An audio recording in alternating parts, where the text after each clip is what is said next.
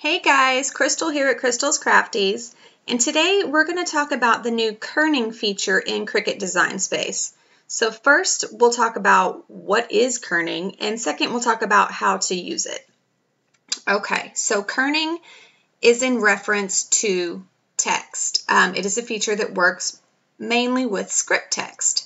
So you can see I've got my word here, kerning, and it's all connected like we would normally want to connect it. I'm going to delete this and we're going to start from scratch to show you how this function works. So you're going to come over here and select your text.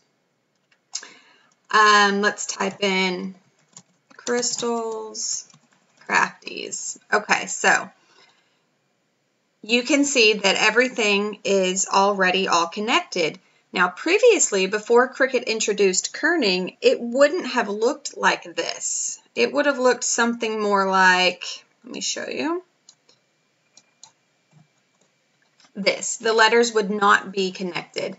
And you would have to come in here and either manipulate the letter spacing up here, or you would have to ungroup this and physically move each character to get them where you wanted them to be.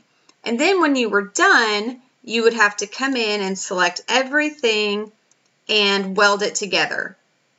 And that's how you would do your fonts before kerning. Well, now we've got this magical feature. So again, let's put in our text. And let's change the font. So there's a few different options that you have up here for your fonts. You can come with all fonts. You can use everything that you have ever uploaded, everything that was preloaded on your system, and everything that Cricut has. And you can say, show me only kerned fonts, and it will show you just the ones that have the optimized spacing. Or you can unclick this, and it will show you every other font that's in there that, it'll include the ones that have the optimized or kerned spacing, and it will have the ones that don't. So for this, let's go to Cricut and let's go only kerned fonts, and let's pick out, how about this Annie Lou font? So it changed my font from the Annick that I had before, which was a font I've uploaded, and I put it into this Cricut font Annie Lou. Let me make this a little bit bigger. Okay, so you can see that the letters are all perfectly aligned. I don't have to move anything around. And it looks good to go. Now here's where the real magic comes in. You will never, ever, ever have a ruined project because you forgot to weld. This is already welded. Now I know it doesn't look like it. If you type it in and you leave it exactly the way Cricut kerned it for you, you can click Make It. It's going to be huge.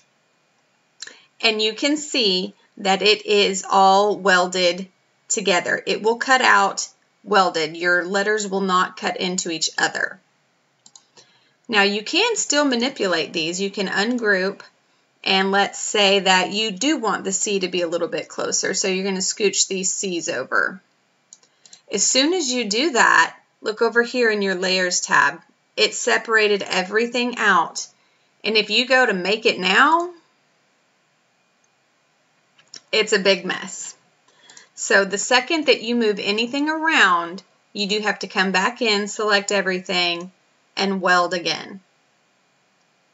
But that's it. That's what the kerning does. It optimizes your spacing for you, and it welds it all together for you so that you don't ever have to worry about forgetting to weld again, unless you come in and manipulate a few of the letters or some of the spacing, and then you will have to weld it.